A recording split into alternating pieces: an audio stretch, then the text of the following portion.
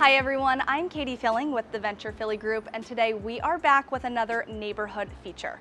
Welcome to Queen Village. This beautiful, historic, and laid-back neighborhood has so much to offer, so come explore with us. I want to say thank you to our sponsors Mortgage Country for making this video possible.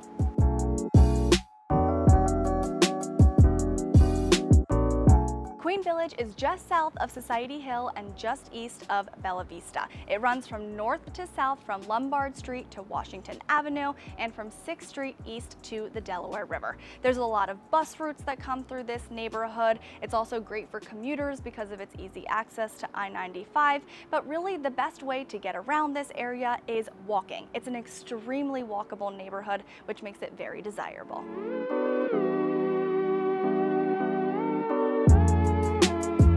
Queen Village is very charming, peaceful, and quaint. It's a really residential area and it's really laid back. It has a ton of history. You'll find some of the oldest homes in the city here. There's narrow streets with gorgeous architecture under a canopy of trees. It's done a great job of keeping that historic and well-established feel and vibe, but also been modernized with the eclectic group of people and businesses that keep coming to the area. The area overall is just really relaxing. It's a great place to go for a stroll, walk your dog, wander around, and pop into the great shops and restaurants in the area. Locals here like to keep their shopping, dining, and drinking close to home. It really has a small town feel where people really like to support the local businesses.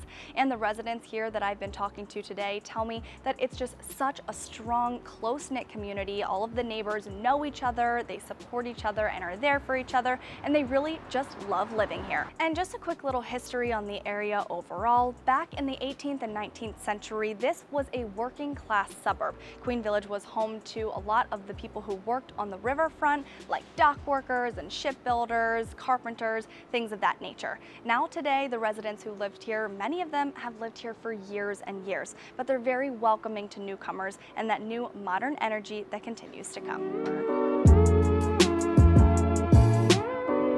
So let's talk about some things to do in the Queen Village neighborhood. First up, you can come to the famous Fabric Row. Here you'll find 3rd and 4th generation fabric vendors, plus a whole new variety of a new generation of businesses like boutiques and tattoo studios, restaurants, and more. There's also some really great neighborhood parks in this area. For example, Mario Lanza Park and Wakako Playground. They're really great neighborhood parks. Also, I was talking to a resident this morning who was telling me that it's all taken care of by neighborhood volunteers. They all pull together to really make sure those parks are taken care of. If you're looking for a little history, there's plenty of it in this area. You can head to the Sparks Shot Tower, which is this tall brick tower, sort of looks like a smokestack.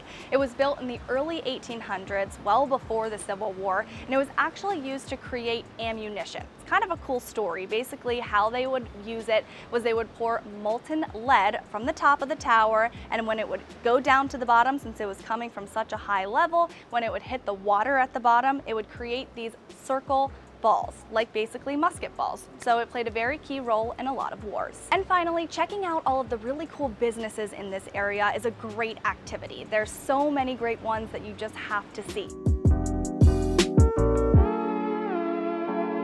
People who live in this area love to support their neighborhood restaurants, and there's a ton of great options for them, and it's great for visitors as well. So some of our favorites and our recommendations are Crybaby Pasta, Neighborhood Ramen, O'Neill's Pub, 4th Street Delicatessen, Emmy Squared, and Keshet Kitchen.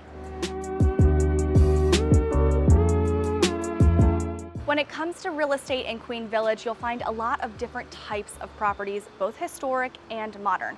This area features 3 centuries of American history and architecture. The 100 block of Fitzwater here is a great example of that. In Queen Village, some of those types of properties that you're going to find are Trinities, Victorians, distinctive bay window facades, sleek, modern 21st century architecture, a whole lot of different types of options.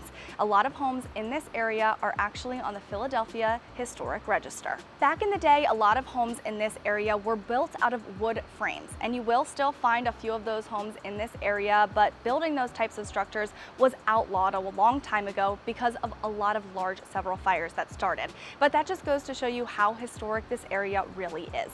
Another thing to note is that a lot of homes in this area have garages, which make these properties very desirable.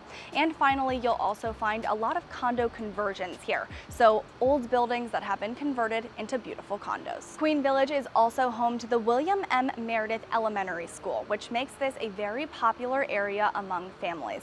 This is a highly sought after school district, and it's something that you should note even if you don't have kids, because it really does increase property values in the area.